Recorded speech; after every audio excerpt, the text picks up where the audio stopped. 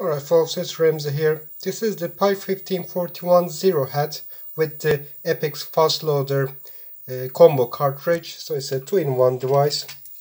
You get the Fastloader bit here, and then you plug in a Raspberry Pi Zero, and you also get a serial cable attaches to the cartridge, and then you turn it on.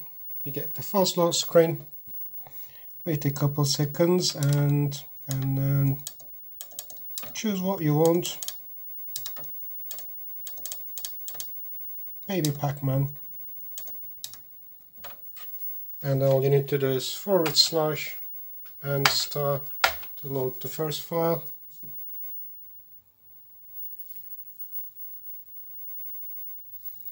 There it is, already loaded, and run command. This is it. Thank you for watching.